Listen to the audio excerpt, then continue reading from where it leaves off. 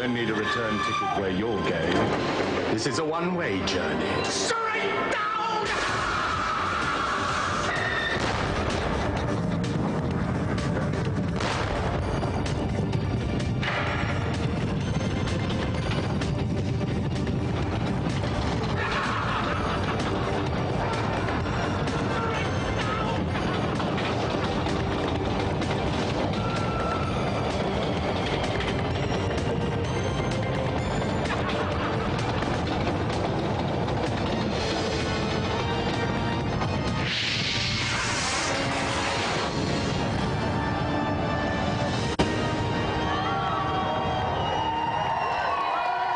Welcome to a new series of Gamesmaster. I'm Dominic Diamond, I'm back and I'm grumpy.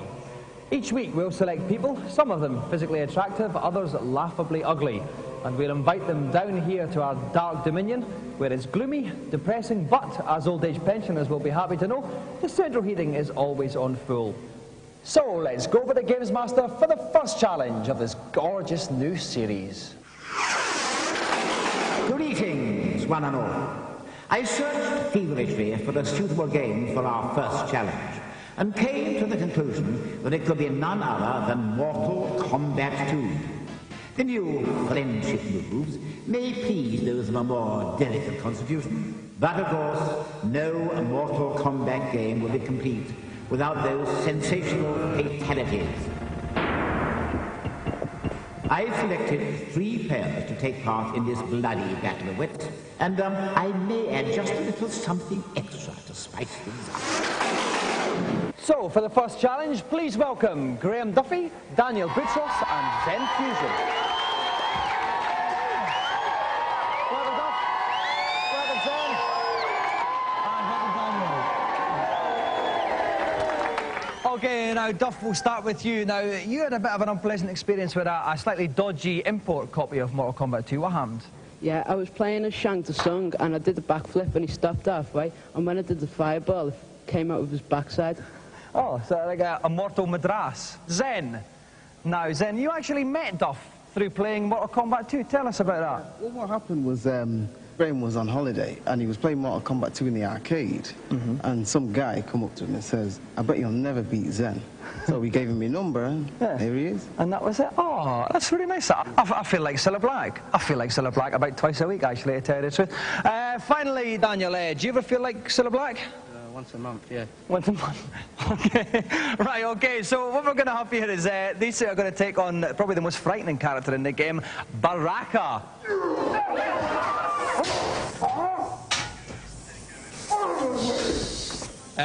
Mr. Baraka, sir, is it okay to shake a hand, Mr. Baraka, sir? Okay, lovely. Thank you for coming on. We know you're a busy man. Let's take a look at these weapons you've got there, Mr. Baraka. Look at these. That's pretty scary. Bit of a problem picking the old nose, though, I'd imagine, no? Not at all. Yes. Well, now we've established Baraka can pick his nose, we'll let Duff pick his character. Andy Hutchinson, Gamesmaster's resident special move expert, is with us. Andy, we know all about your moves. What about Jax, I think it is, we've got first up here? Well, he's got 3 special moves. He's got his fireball, his ground slam, and his grab. And, of course, he's got that very special finishing move, which is the arm decapitation. Oh, well, we'll look forward to that one. So, best of luck to Baraka and Duff. Let's start the fight. Well, obviously, you see Baraka with the skull on the left-hand side, Jax in the black pants on the right. The energy bars on the top of the screen is how well they're doing. The more green you are, the more healthy they are. Baraka coming in with that interesting slice and dice move. Oh, that was a quadruple there from Jax. Slam jam, thank you, ma'am. Let's hear it for the scissor. Hey, Moolinex that boy. I want to see some innards on the floor. Their energy's a bit low, both of them, though. Jax probably doing slightly worse. Oh, fireball to the head there. Oh, that's it. Baraka's coming in. Could see an interesting move here. Oh! And Jax loses a few pounds there. Baraka takes the first bout. So, Baraka beats Duff, and now it's time for Daniel to try his luck. Best of luck, Daniel. Here we go. Right, Baraka's on the left, Kung Lao on the right. You see the energy bars at the top of the screen. Up they go. Oh, lovely spinning move there, followed by a hat throw. What a great start from Kung Lao. Oh, but he's jumped right into Next time. Oh, right into those scissors. Slice and dice. Now, this is more of a fight, Hutch, isn't it? Absolutely, we're seeing all the special moves coming into play. It's coming back strongly. And then, Oh, we saw the teleport just then. and there's a bloke with a cloak on at the back. Yeah, that's right. That's actually an Avon lady. What did Jehovah's Witness? That's right. But Kung Lao is really laying to Baraka's Baraka now. energy slow. Oh, Oh, it's it's got going the in with a special move. Oh dear, there's a man in He's two minds fallen about to things. pieces. So, Daniel wins that one. Baracus has one defeat. Now it's time for Zen. Okay, best of luck, Zen. Best of luck, Baracus. Here we go for the third and final bout. So, Katana's the girl in the blue on the right. Baracus still has his skull and white grubby vest on the left. Oh, first blood to Katana there. Right, well, here comes a fan. That was that fan. And There goes a throws it. fan toss. Great combo move. Got him right between the toes there, Hutch. That's right. It looks very painful indeed. Oh, it's fan crazy ahoy. Hey, she's a number one fan. From somewhere where the sun don't shine there. It's fantastic out there. Both the energy quite low. This is a close one, Hutch. Baraka's coming back. Oh, another great fan move. Oh, that's Something special here. Katana's caught it. Oh, and this is it. Katana could be over. And what's Baraka doing here? He's giving her a present. It's a friendship move. Beautiful finish from Baraka. Round of applause for our resident newman, Baraka. Thank you very much, Baraka. Okay, now we're left for our three challengers. Okay, first of all, from Duff and Zen, a quick excuse as to your poor performance, Duff. Well, he's got me a dress and he's got a few mates as well. That's fair enough, I understand that. Zen? I just didn't want to hurt him, because he wouldn't speak to me again otherwise. That's true, and because you like making friends through Mortal Kombat 2. Well, that's it, yeah. So that's fine. Finally, Daniel, you sliced him in half in the end. Yeah. Is this normal behaviour for a lad with your hairstyle? Yeah. Yeah. Okay, fine, the less said about that, the better then. But congratulations, Daniel, because he's won the first Gamesmaster Golden Joystick of the series. Round of applause then for Daniel, Zen and Duff.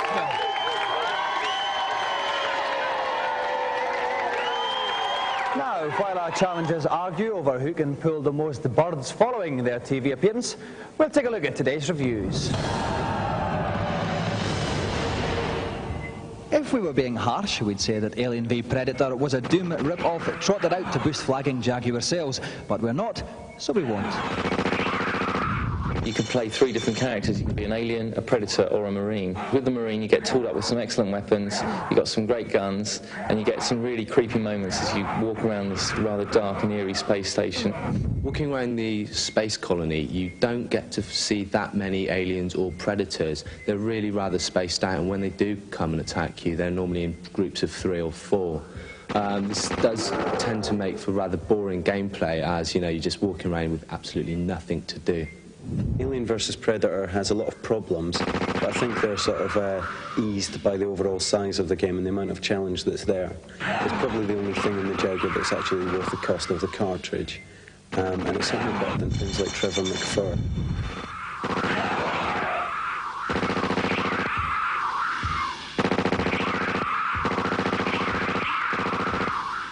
Now we have the very maturely titled Balls. A few years ago I would have made some pathetic joke about this title, but I'm grown up now, you'll be pleased to hear. The characters are particularly quirky in Balls. There's ostriches, clowns, strongmen, scorpions, and they all have attack patterns and special moves that sort of relate to the kind of character they are. This works quite well, and it makes for a bit of a novelty, along with obviously the 3D aspect of the game.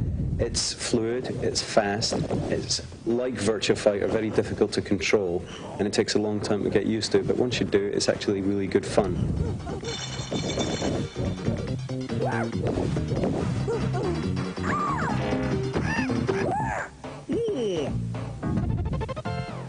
Finally, we know Smash Tennis has been out for a while, but we'll still review it, A, because it's fab, and B, because we feel like it. All the shots are under your fingers. You've got buttons for lobs, you've got slices, top spin, all sorts of play. You can play at the net, you can play at the back of the court, doubles, singles, it's all there. Apart from just being a great tennis simulation, Smash Tennis has a lot of hidden secret options and bonuses.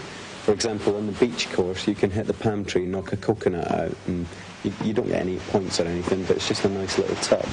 On a rainy Saturday night, this would probably be an ideal game. You can invite some of your friends round, plug a multi-tap in, and away you go.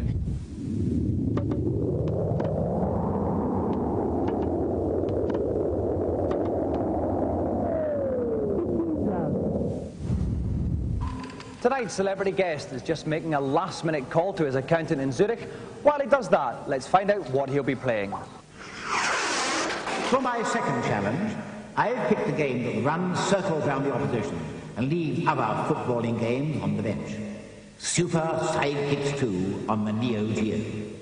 The contrasting styles of Brazil and England will come together today, and I'll be looking for players to make the most of the variety of moves they have available to them.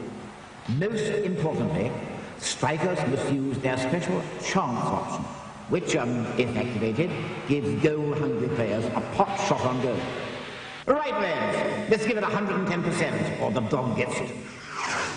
Because it's the first show in the series, we're in an extra special guest-type situation. Please welcome the star of My Blue Heaven, Gag Tag, Do the Right Thing, and Fantasy Football. All these shows and not one DAS commercial inside, Frank Skinner.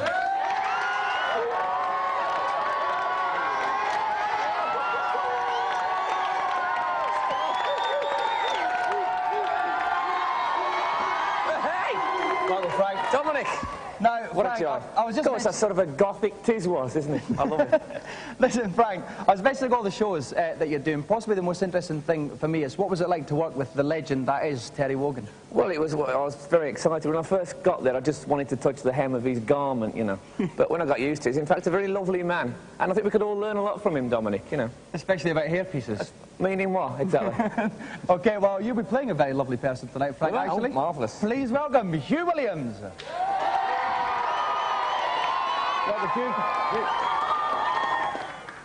OK, now, Hugh, Frank's obviously from Fantasy Football. You're playing a football game tonight. Who do you support? Well, did support Aldershot. But they're not in the league anymore. No, very sadly, it was upsetting time. They got kicked out, didn't they? Yeah, unfortunately. Right, while I advise Frank on suitable pension plans, we'll take a quick commercial break.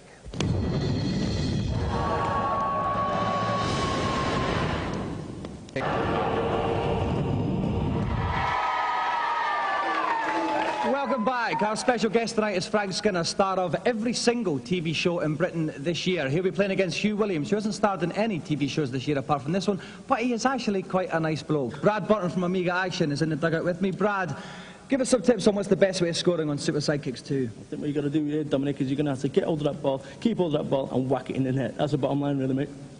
Very clever one there, Brad. OK, best of luck, Frank. Best of luck, Hugh. Let's go to kick-off. OK, so Hugh is playing Brazil, playing from right to left in the famous gold shirts. Frank is playing England, playing from left to right in the white shirts. Now, Brad, each team's got a couple of special players. That's correct, mate. When each of the teams have an ace player, that player is your best striker. He gets within the scoring distance, he's going to whack it in there, and he's going to score. Chance, here we go. What he's got to do is... Oh, it's in! It's 1-0 to Brazil already! You've got the advantage here, Dom. When you get in certain positions, the chance box pops up. You're going to position the cursor where you think he's going to score. Listen, Frankie's going to have to get his act together, pull his socks up and get it on. He's not as good at playing football as he did telling jokes with a guy, but pull his socks up, like I say, and get another chance of the boom. Check it in. That's the equaliser. And Hugh's keeper stands still. I think the keepers aren't taking enough of that up your guts thing. I think. So it's England 1, Brazil 1. Okay, Brazil to kick off. Go back, kick it up, live. Okay, Brazil now. To the wing. Tips it up. Oh, that's the ace player now. He's got a chance to get it. Boom! Yes! And again, Frank's keeper with leg football boots, which means it's Brazil 2, England 1. Okay, here we go for the start of the second half. England on the attack, making their way forward. That's Hugh, they're up the pitch now. Frank goes off. Let's get some dirty tackles in there, fellas. Come on, Frankie. England on the attack. He's got a chance. Again. Goal to England. England 2, Brazil 2. Still no sign of movement from those goalkeepers. And he's just slacking all the opponents out here. Okay, here goes Brazil. It's a break down the wing. Look out. And there you go. You go. Just outside the box there. He's got the shoot thing. He shoots. And the referee blows for the final whistle, which means at the end of normal time, it's England 2, Brazil 2.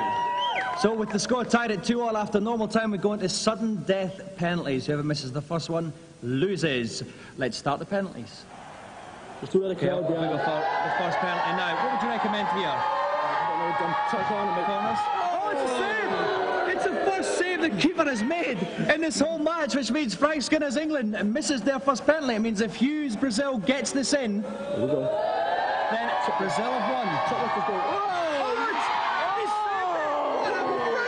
Diving save! He went for the bottom corner. I thought that was going to go in, Brad. Guy was gutted, gutted. Okay, here we go. Frank's second penalty. Good working, Dom. Which way, mate? Which way are you going here? He's going right for the keeper again, right for the middle. So England missed two. Now will Brazil put the second chance away? They did it in the World Cup final. Will they do it here? Oh, he saved What a goalkeeper! And now at last the keepers are playing, Brad. Let's go for it, fellas. Okay, here we go. Frank's third penalty. Different tactics, I think, Ian. We've already had Stuart Pearce and Chris Waddle. It's there! And a score! Which means that Hugh needs to score with this penalty, otherwise Frank has won. It's very tense here. The golden joystick depends on it. Still nothing can split these two. We got England's fourth penalty. Get those gloves on. Goalkeeper spreading himself. Oh, it's a save! Keeper! Now, once more, if Hugh Williams Brazil scores this, they have won. It's very tense here. They line up. Yes! Hugh Williams Brazil wins the challenge! Frank Skinner, eat no words. Oh, what a sickness.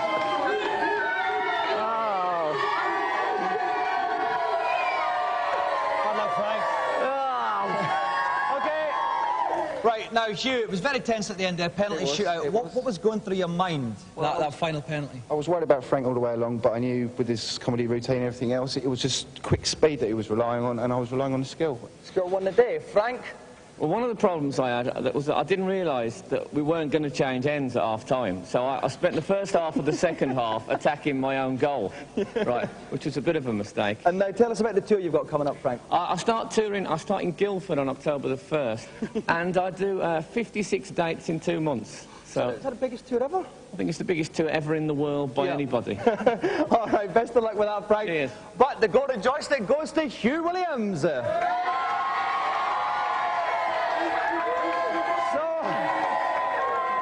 Let's have another round of applause for today's special guest, Frank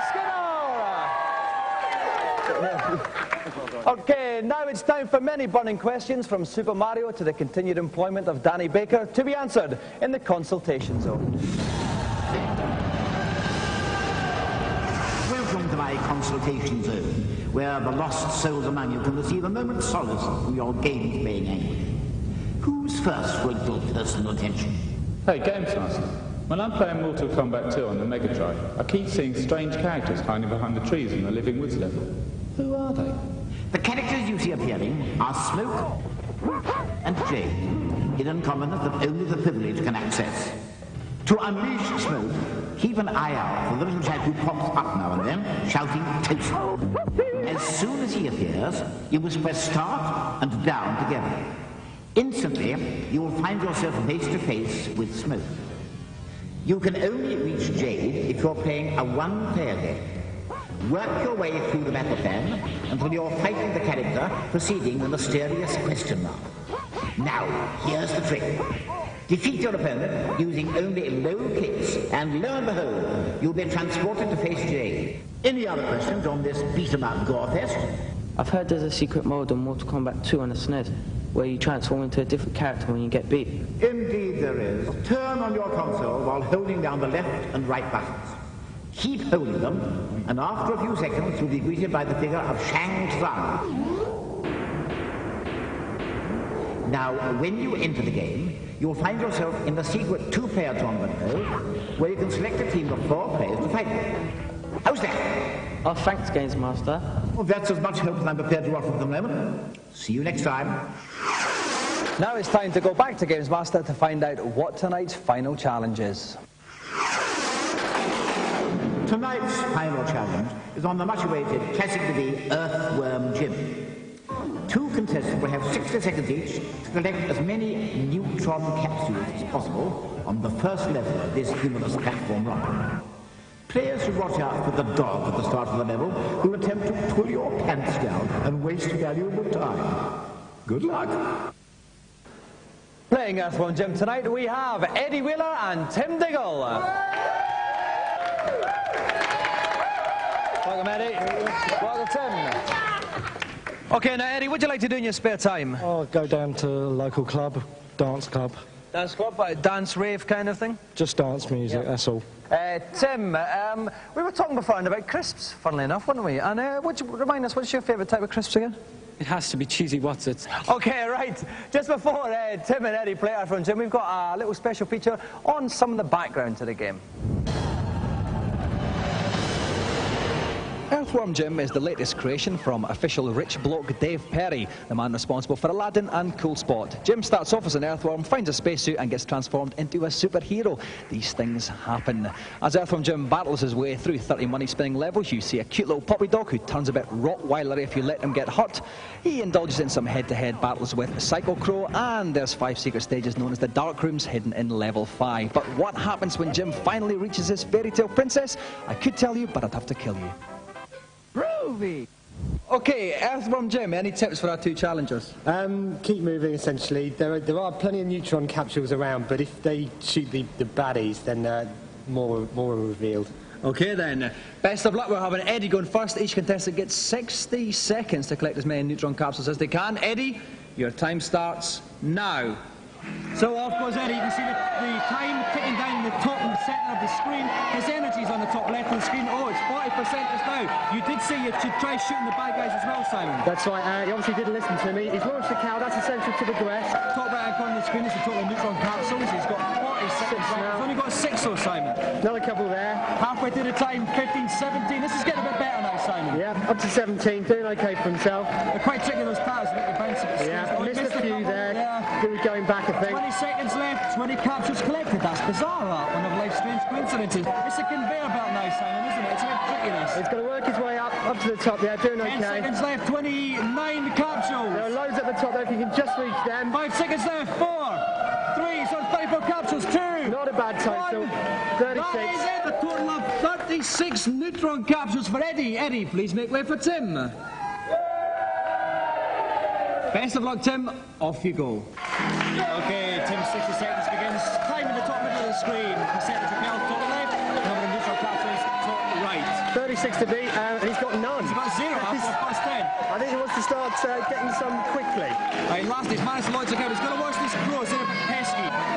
3 neutral capsules, 40 seconds. This is not good, Simon. Not at all, no. He's going in an upward direction here. He's all over the place. Halfway through the time. There's quite a few up there. He needs to keep moving. I think there's only hope now as he gets further through the level than Eddie did, really. But 3 of those, so 20 seconds left. 23 now. He's actually beating. He's actually doing better than what Eddie did at this stage now. Quickly, If he just avoids the throw. He's up there. 8 seconds left. He's up 31. 33. 5 seconds left. He needs 3 more. If he can get this, he's done it. Fantastic. And he finishes with 38, which means that Tim is the winner. Bad luck, Eddie. Well done, Tim. Eddie, I thought that score would have been good enough, actually, to win, but in the end, unfortunately, it wasn't. What went wrong with your performance then? Well, I never did enough jumps. Tim did a brilliant comeback, and it was very close anyway. And that was it. Certainly was. Tim, it was just right at the end, that last leap you got it. Were you quite confident throughout? No, I was kind of really sweating, you know. Well, listen, Tim, this, my friends tell me, and a lot of them are figurine experts, is a maquette of Earthworm Jim. It's actually worth a lot of money, and the Shiny Boys have made it up for us especially. And so you are going to get that, actually. You can buy a lot of cheesy Wotsits for that. And as well as that, of course, Tim, you have won the Golden Gamesmaster joystick. Round of applause again then, Tim and Eddie. Right, I'm off now to put dried bogies on the outside of people's noses. We'll see you later. Bye-bye.